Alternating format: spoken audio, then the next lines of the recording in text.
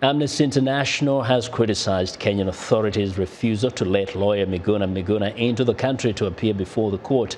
For more on the drama playing out in Kenya, Irungu Houghton, Executive Director, Amnesty International Kenya chapter, joins me live via Skype from Nairobi. Good evening, Irungu.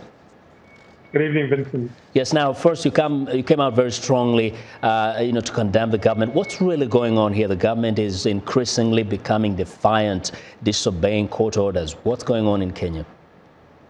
I think the drama that has unfolded on our television screens is really the hallmark of a Hollywood tragicomedy. If it was not a travesty of justice, I think many of us would really see this as the beginnings of another blockbuster that would be watched on several cinemas. But what's been happening essentially is from February the 2nd, Miguna Miguna was arrested. He was then shuttled from police station to police station. He was then bundled out of the country against his will and despite a court order. And in his absence, he received a court order that instructed the government to give him safe passage to return to Kenya, and that he tried to do 2 days ago. And what we've seen is essentially the police arresting him at the airport, holding him in comunicado from his lawyers, and refusing, despite a court order today, that he be released to attend the court hearing that will determine his case.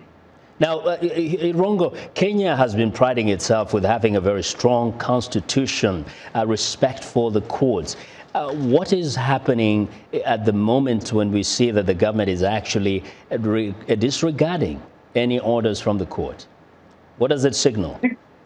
I think there are a couple of things. One is that the Constitution still remains one of the most progressive constitutions on the continent. But as we probably could say, is in 2010, Kenya was in search of a constitution. I think now the Constitution is in search of a country. What we've seen is a number of court orders completely violated, to the point that this evening, Justice Odunga has actually issued a warrant of arrest for the Cabinet Secretary, the head of police, the head of CID, and a number of other important government officers for simply disregarding the court. They are now being held in contempt of court and have been instructed to appear before the court, not in terms of their representatives, but actually in terms of their personal appearance. Yes. And I think we are on a dangerous path in terms of legality. And secondly, also, I think for the other side of things, which is, I think, politically, this is a costly course of action for the government to continue. Yes. Talk a little bit about the harassment of journalists, in fact, assault.